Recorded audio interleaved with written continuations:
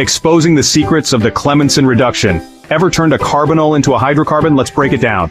So, what's Clemmensen reduction? It's a reaction where a carbonyl compound gets reduced to a hydrocarbon using zinc amalgam and hydrochloric acid. Sounds fancy, right? There are two proposed mechanisms, but neither is fully understood. First up, the carbanionic mechanism. Here, zinc directly attacks the protonated carbon. Simple and straightforward. Next, the carbanoid mechanism. This one's a bit more complex. It involved radical processes happening on the zinc metal surface. Reductions occur at the zinc surface, but alcohols aren't intermediates. Why? Because subjecting alcohols to the same conditions doesn't produce alkanes.